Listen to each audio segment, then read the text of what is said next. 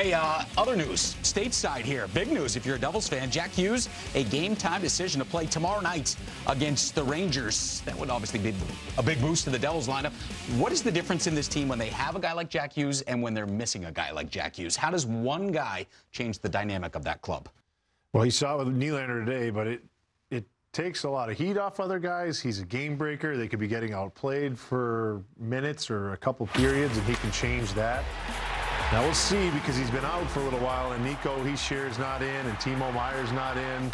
Their game has kind of slipped recently. Let me ask you this: since you were a guy, game plan, meaning you're in the locker room talking about game plans, is there anybody else on that roster, as good as they are, that you game plan around? See, to me, he's a game planner. Yeah. You game plan around Jack Hughes. He scares the hockey bejesus out of you. You know, I mean, the way the things that he can do, like a Patrick Kane. So, is anybody else on that team like that?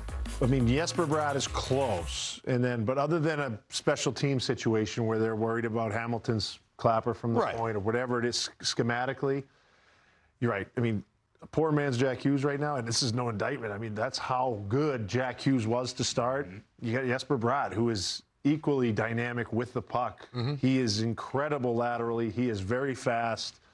He misses his running mate. You put them two together, that's some special sauce right there, and you saw it in the first few games of the year. All right, Devils fans hoping that Jack Hughes makes his return to the ice coming up tomorrow in the Hudson River rivalry, taking on the Rangers.